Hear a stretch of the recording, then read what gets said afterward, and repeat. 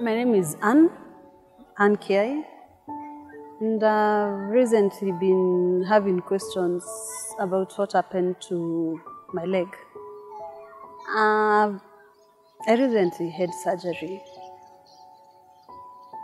for my knee, and people have been asking questions, what happened? I think it's time to give my story from the start, how it all began.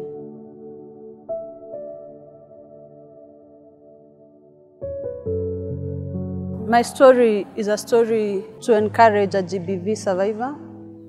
It's a story to encourage a daughter, a sister, a woman somewhere.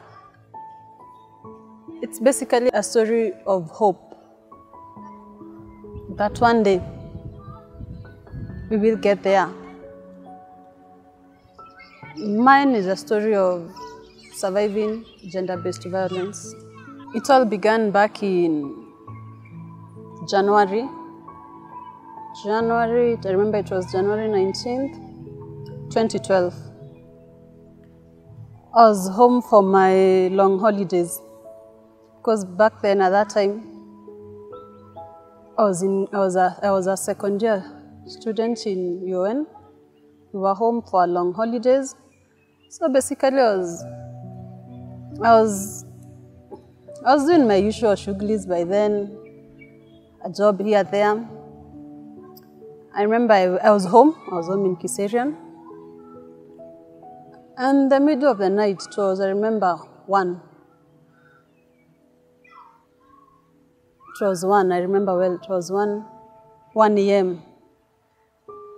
I heard screams. By then I lived in a house with my grandparents. It's only my grandparents and I alone. So I heard screams from my grandparents' room. And the next thing I know, there was a knock on my door. I was told to open up or we'll break the door. Everything happened so fast because the next thing, I opened my door willingly. We were in darkness. The disconnected power. So I remember this man. In the darkness, there was this tall person, this big person, and he had boots. He asked me, "Where is your phone?" I said, "I have no phone." And the next thing, told me, "Follow me." I remember myself following him. Walking home. We were in the house, walking to the living room, to the corridor, walking. I was following him. So innocent. I never thought he had something else on his mind. So he got to the living room. He told me to sit down. I sat. So I'm sitting down at his feet. Then the next thing, I saw him unbuckling his belt. And then it all came back. This is what I've always feared. This man wants to rape me in our house. I remember screaming. And the next thing that happened, I was beaten up. A good one.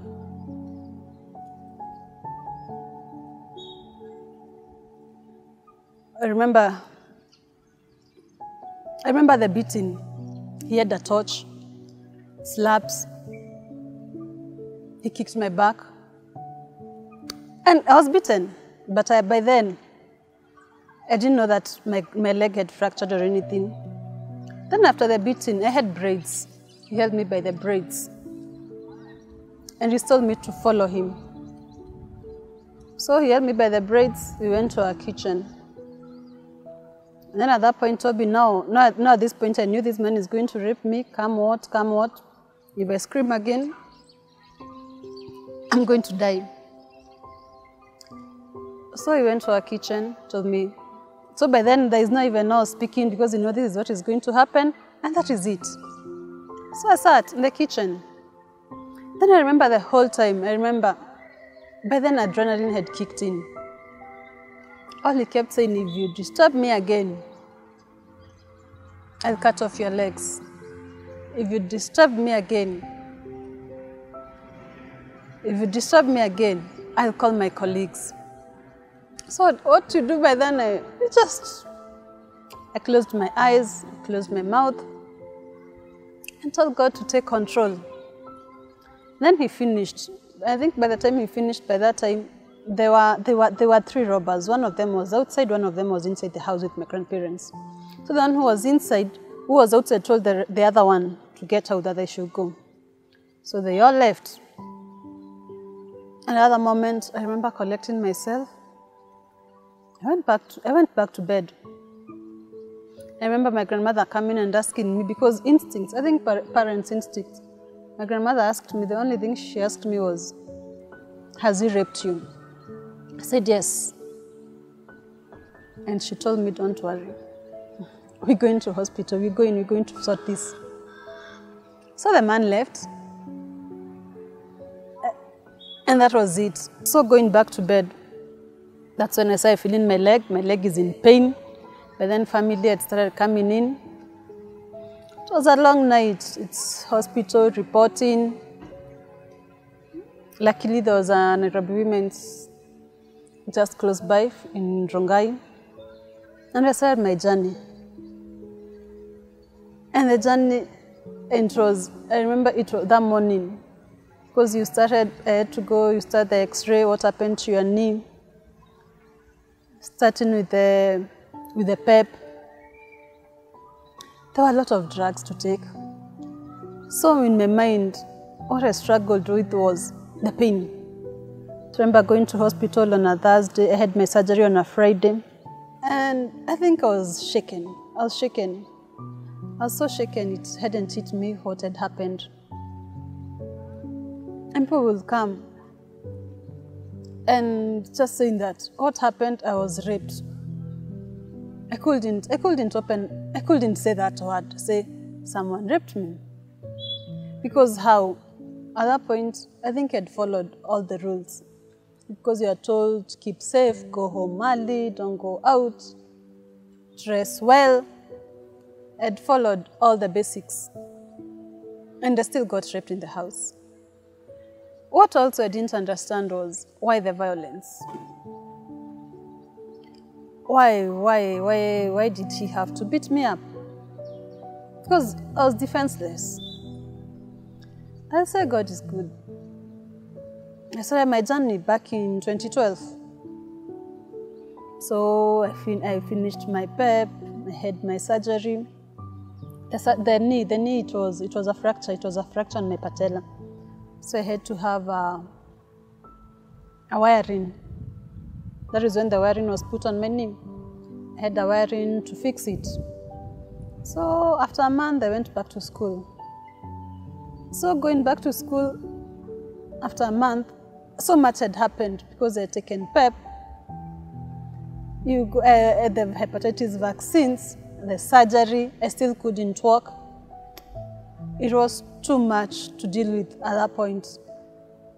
And what I did, I ignored my coping mechanism by then. I decided to ignore the whole thing. I'll go for counseling, but I'll go for counseling and ask, what is this counselor going to tell me? The counselor is going to tell me, I'm sorry, it happened. At that point, I wanted someone who would understand, who would tell me, I've been there. You're going to make it. That is the news that I wanted to hear at that point. I said life moved on. And life moved on because I remember I took years to publicly and openly say that. And people will ask me about what happened to your knee, I'll lie.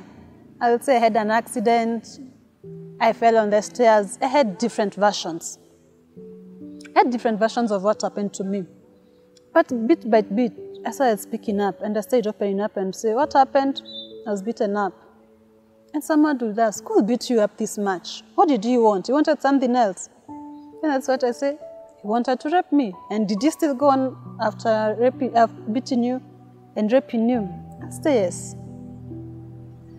So why speaking this now? Because in society now, we are at this point where, as women, we are suffering. There's so much violence against women. There's so much gender-based violence. People are getting raped. People are getting killed. So much happens. I don't know whether it's because we don't know close people that has happened to. All we hear is statistics. It happened to so and so. It happened to so and so.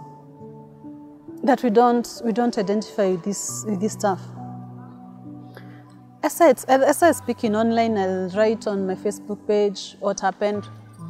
I remember the first time I spoke about it, I'll just say, I'll speak bits. And then the next year I'll be like, on every 19th of January, I do a post. And sometimes I'll say, how am I speaking this? How are people judge me? Are people going to judge me? Am I going to be viewed as vulnerable? And then this year, 9 years later, I did my post as usual. And to some people, when I speak about it, they tell me, this story is a story of hope. It's a story of courage. Why don't you share it? Why don't you speak it to more people? Why don't you openly say what happened? Why don't you encourage someone else? After 19th January this year, I looked at my knee. I said, it's 9 years later. My knee has healed. Why don't I have a surgery to have the wiring removed? Why it took many years to have the wiring removed? It's because it was bringing back all the trauma, all the emotion, because I knew I'm going to have another surgery. Another surgery meant cutting my life short for a while. It meant pain. It meant another journey. But I said, why not? I think I've reached that point. I've healed. Emotionally, I think I can talk about it. And that explains why I had the surgery later. I'm healing. And I said, as I have the wiring removed on my knee, it's time to move on. And by moving on, it's time to encourage someone else. It's time to speak as a survivor.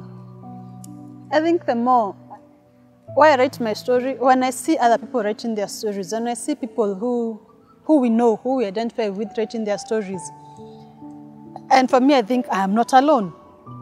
So mine, I just want someone to say, see, you're not alone.